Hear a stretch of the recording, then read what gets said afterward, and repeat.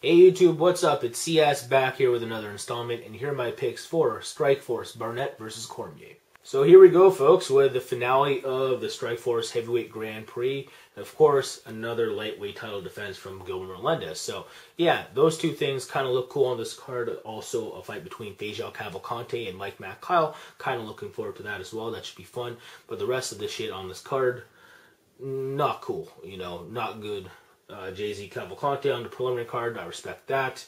But yeah, damn, this is an ugly ass card.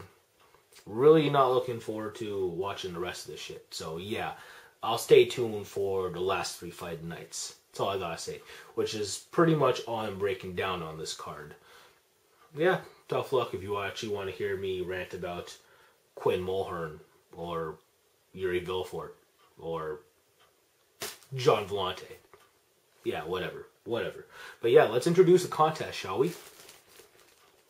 Damn, what is this? Orange? That must mean Dutch. That must mean Alistair Overeem. Yeah, I'm actually giving out Alistair Overeem's shirt for this card because this is the finale of the Grand Prix. He should have won. Just saying. So tell me who's going to win in the main event between Daniel Cormier and Josh Barnett. And this could be yours. More contest details in the description below, so make sure you actually check those out before telling me your thoughts in the comments. But let's get to some picks, shall we? Starting off with that main event, of course, for the Strikeforce Heavyweight Grand Prix crown between Josh Barnett and Daniel Cormier. Guys, if you don't see Josh Barnett getting this to the ground, then you don't see Josh Barnett winning. I'm one of those people. You know, I think Daniel Cormier has what it takes to keep it standing up. Olympic level wrestler, you know, low center of gravity, still an athletic dude, thickly built, and he has just know-how to just keep things standing. You know, I just don't see Josh Barnett, solid catch wrestler, but in terms of actual wrestling, I don't think he's that good. I think that, yeah, he's going to fail miserably at trying to get this to the ground. And before he even initiates doing so, I think he's going to get knocked out. I think Daniel Cormier, pretty aware with his hands as well.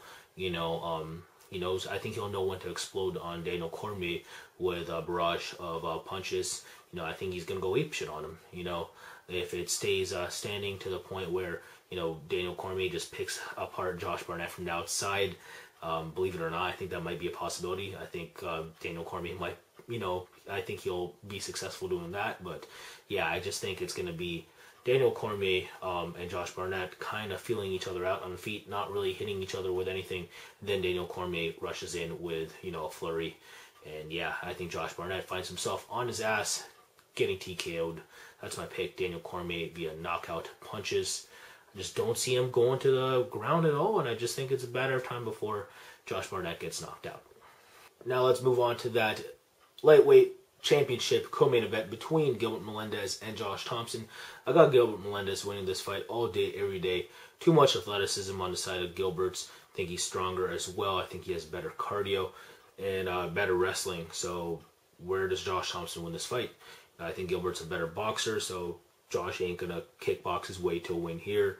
Really, the only thing Josh Thompson has over Gilbert Melendez is maybe his submission awareness in terms of his aggression in terms of going for them. However, Gilbert's a pretty sound grappler out of you know, the Cesar Gracie Jiu-Jitsu camp. You know, he's part of the scrap pack. You know, he's rolled with guys like Nick Diaz, Jake Shields, Nate Diaz. You know, I just don't think that Josh Thompson's going to go in there and, you know, be able to sweep this guy if you know, he gets taken down. You know, if he takes him down. I think Gilbert's going to be able to outbox Josh Thompson over the course of 5 rounds.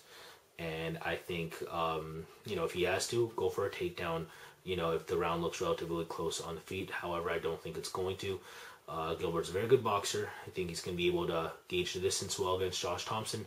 I think Josh Thompson's going to look relatively aggressive at times early on, especially, you know, trying to land something on the feet, trying to make shit happen. But Gilbert has a good chin. I think he's going to take those shots.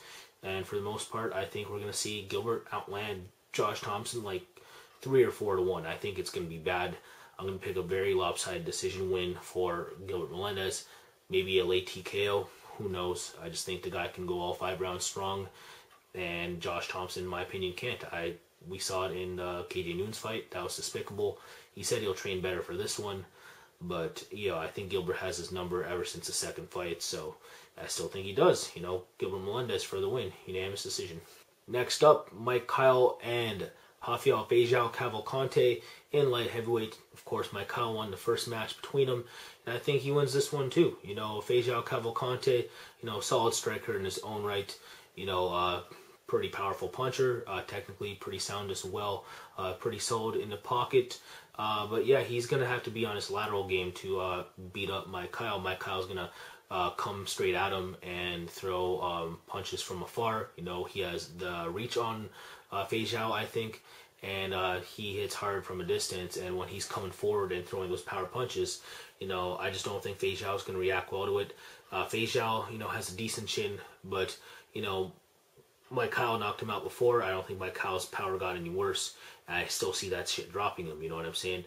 Feijão's chin probably got worse after the Dan Henderson fight too. So, you know, I just think Mike Kyle's going to be the more aggressive puncher, and I think he beats Feijão to the punch before Feijão gets to him, you know? So, got to go with Mike Kyle here. Feijão probably, he's definitely the more technical striker, but again, that means jack when you're not exerting that enough to the point where the aggressive puncher is, you know, not connecting. So yeah, I gotta go with Mike Kyle here, aggressive, accurate for the win. But there it is, folks. I think that about does it for my predictions for Strikeforce. Barnett versus Cormier. I really don't feel like breaking down Nah-Shon Burrell versus Chris Spang. I do have Nah-Shon Burrell winning that fight though. For the rest of my picks, the preliminary card ones, of course, check out the description below. Of course, also in the description again, details on how you guys can win that Alistair Overeem shirt that I'm putting up for the main event. And yeah, there it is, guys. I don't know what else to say. I think that about does it for me. Deuces for all my supporters, Bruce for all my haters. Thanks again for viewing, and take care.